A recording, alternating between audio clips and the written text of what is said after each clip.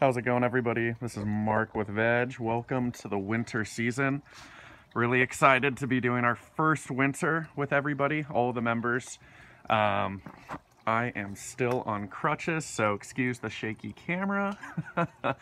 First things first, everybody's pretty familiar with putting nutrients into your reservoir. So we're gonna do that for our first week. We're gonna just keep adding the 1 bottle of nutrients.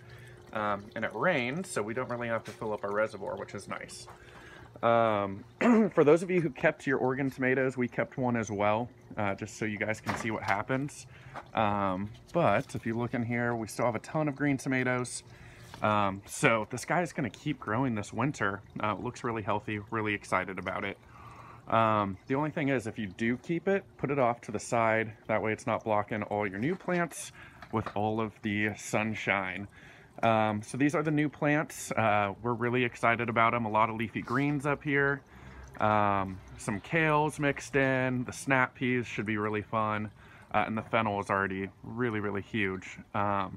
So not a lot to do this week. Just make sure that all your wicks are touching the water. If they aren't, this top area is going to be dry. And you can always just lift it up and see, and yep, it's touching. So just keep an eye on that this week. Additionally, here I'm gonna slowly move over this way. You guys should be looking for your snap peas. These are gonna grow really quick, and they actually have like these little support arms that come off. There it is, and they're gonna reach and try to grab for anything that they can for support to grow. So we put all of ours together, and you can kind of already see that they'll actually wrap onto each other and support each other. So if you are doing anything with your garden this week, try to put your peas close together if they aren't already.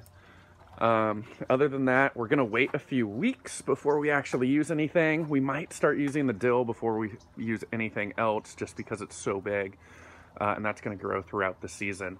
If you guys have any questions, let us know. But for the most part, a lot of the info about all these plants is on your veggie menu that you got. I think some of our favorites, I mean, there's so much good stuff that I don't even want to try to pick what's going to be my favorite. But I mean, the butter oak lettuce is really beautiful, really nice, good flavor. So I'm looking forward to that. And we haven't grown bok choy in a long time.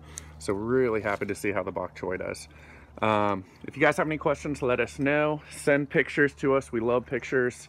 We'll post them on our Instagram and Facebook. Yeah, and for any questions, use help@growveggies today.com. And we will see you guys next week and check back in. All right, bye.